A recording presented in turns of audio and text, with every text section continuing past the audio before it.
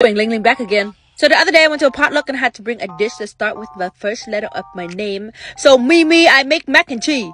Now my real name is Mija. M-Y-H-A, Mija. Anytime I meet a Spanish person, they be like, oh, you know what your name means? It means my daughter, my love. But Mimi for short, because people always be like, Mija, Maya. Anyway, did you know my whole entire life I didn't know how to say chi in Vietnamese? I learned that shit from TikTok like last month. All my life I just called chi.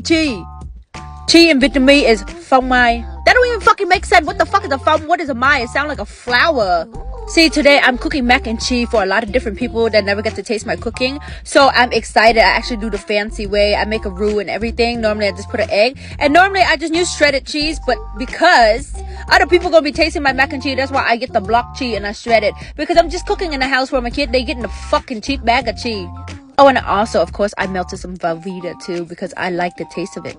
But we're going to season up this noodle really good, baby. And then right there in the roux with the cream and the half and half, we're going to start melting in the shredded cheese. Colby Jack, mild cheddar, medium cheddar, mozzarella. I don't even know what Colby Jack mean. What the fuck does Colby Jack mean? So you hear about America, they're going to take away cash, money? What the fuck are they talking about? And they're going to turn everything into currency, like electronic. What the fuck, man? How the hell are we going to make it rain on the strippers? That shit crazy, man. Anywho, look at this beautiful cheesy, ooey gooey cheese sauce that we're going to pour into the noodle. Oh yeah, I forgot to tell you. I add a little bit of cream cheese and a little bit of sour cream to the sauce too. Ooey gooey, cheesy, wop, wop, wop.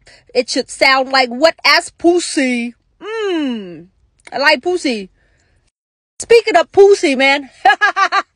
Anytime the girls, they get drunk, all of a sudden they want to try the pussy. But I be like, you just drunk, you talking, because when you sober, you're not about that life, man. Because one thing about me, don't play with me, baby. I fuck the shit out of you, man.